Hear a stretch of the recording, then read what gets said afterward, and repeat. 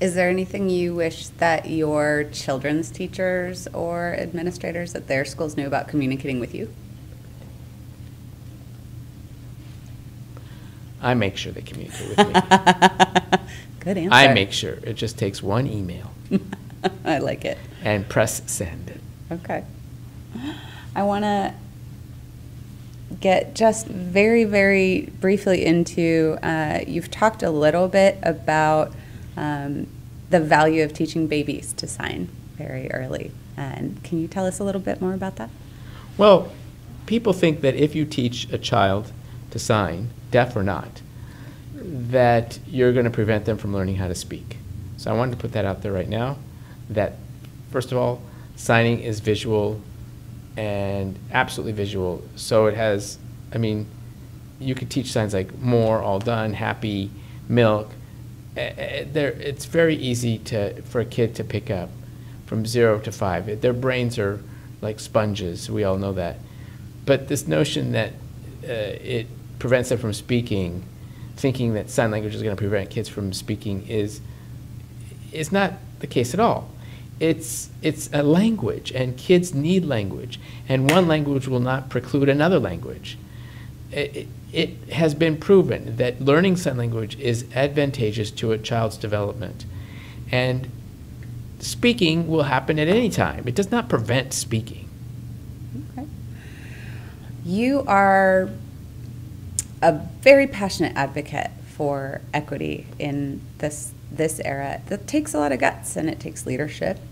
What are some of the lessons you can share with our members about facing your fear, facing your detractors, stupid boyfriends, as you mentioned earlier, or even the power of failing and keeping going?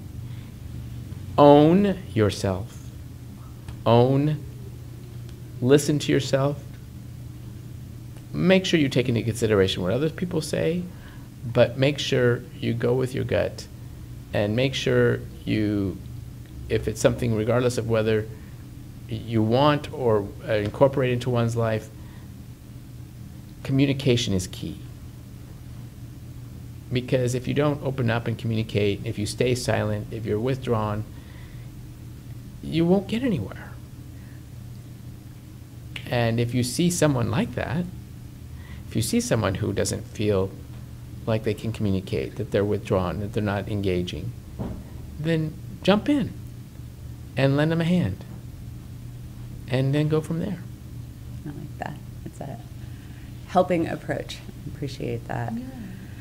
Is there anything that you would want to say to kids right now, specifically maybe? Life is bigger than you realize. Particularly after high school, your mom and dad won't be there to hold your hand as much as they might be when you're younger. But understand that you have time to make decisions. You have time to gain your independence. You have time to do and be and whatever it is that you want to be. Just make sure that school is on the list of priorities of things you have to complete. Be patient. Absorb everything that you can and do the best that you can. And then once you get over all that and you get into college, the world is your oyster, and it's very exciting and intimidating, but that's okay. All right, last question for today. What is the one thing you hope everyone walked out of this conference after hearing you speak that they will remember, that they're going to take with them? I hope they remember that I'm living proof that being fearless for life is important. I hope that I inspired them to inspire their children. I don't know what you say. Say that again. I didn't hear you. I didn't hear you. She didn't know. She doesn't trust that I said the right thing. Did you say classroom? Yeah, no. That's what I'm saying. You didn't hear it. All right. I'm putting him on the spot. I see. Well, you guys have been together for like 30 years? Is that right? 33 years. 33 years. So you're just besties at this point. Besties, yeah. And everything she said is not what she said. I just made it up. I believe him. We'll keep that in mind. So now I have to look it up.